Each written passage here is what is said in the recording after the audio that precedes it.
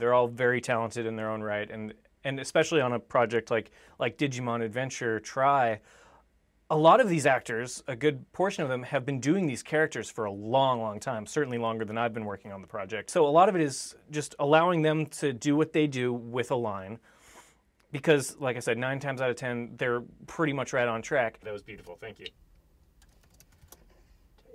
Thank you. Thank you for loving everything I do.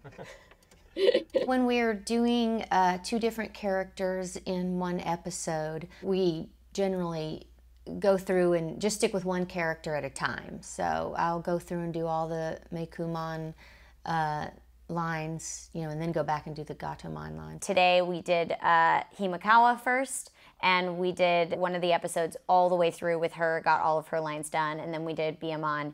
I've had some times where they say we have to get these 3 episodes done today. Let's do everything Himekawa for those 3 episodes, and then we'll do everything Biyamon. But it's usually we do the full pass, either 1 episode at a time, and then we'll bounce back, or we do all 3 or all 4 at the same time. But I definitely feel very balanced and very zen when I leave, because I've been on one side of the spectrum and then on the other.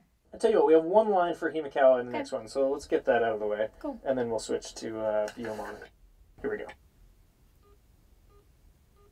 Just follow them. Nice, and that is the Himekawa cameo in this episode. It's a wrap on episode 10 for Himekawa. Yeah. Cool, let's switch to Biyomon mode. Here it comes. Sora, you always do such a good job of taking care of everyone else. It's just... Perfect, thank you.